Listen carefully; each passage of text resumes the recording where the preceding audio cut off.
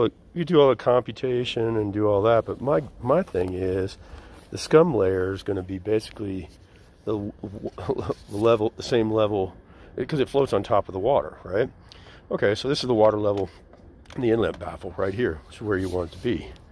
You want it full in this tank, right? You want things to kind of settle. And if I put my pipe down in here, I don't get any resistance at the bottom at all. No, it goes right to the bottom. So there's very little buildup. And again, if I put my pipe in through the scum layer, you'll see there, the water level is the same level as the baffle. All right, so that's the thickness of the scum layer is basically just a few inches. It's like right there where it gets wet, which is basically the level of the inlet baffle. All right, so let's go to tank 2. All right, we'll go to tank 2. This is where their filter's at.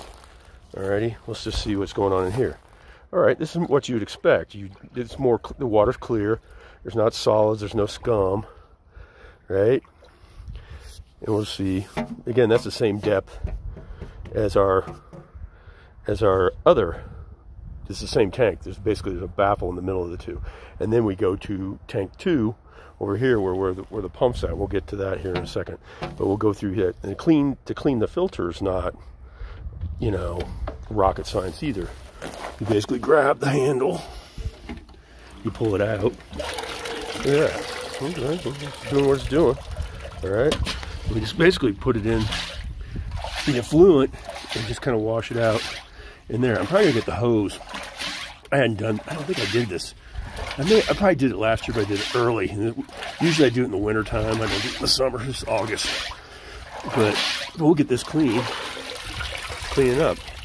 We'll just put that, kind of lean it in there like this. We don't want to drop this dude in there. We don't have to go fishing. We don't have to go fishing for it. Nope, that's not a good fishing expedition. But no, everything looks good. That water looks good. There's no sediment in here at all. And again, this is the outlet baffle here, then goes to the inlet baffle on the second tank. And then it proceeds on to the pump when it gets full. And so we have a little bit of water flowing in it. Let's see how far this sucker can go down.